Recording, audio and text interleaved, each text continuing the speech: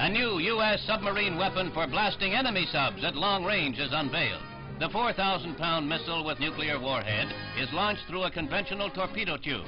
It is called Subroc, a contraction of submarine rocket.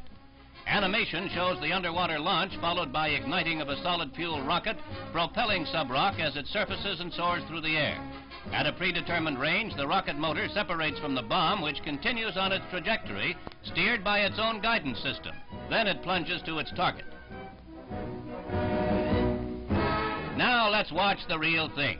An advanced sonar system makes it possible for submarines to detect and track other underwater craft or ships at long range. Here's the firing of the first missile to use a rocket engine underwater.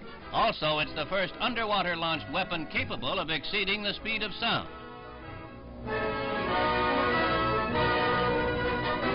The range of the underwater-to-air to underwater missile is greater than any anti-submarine weapon except aircraft.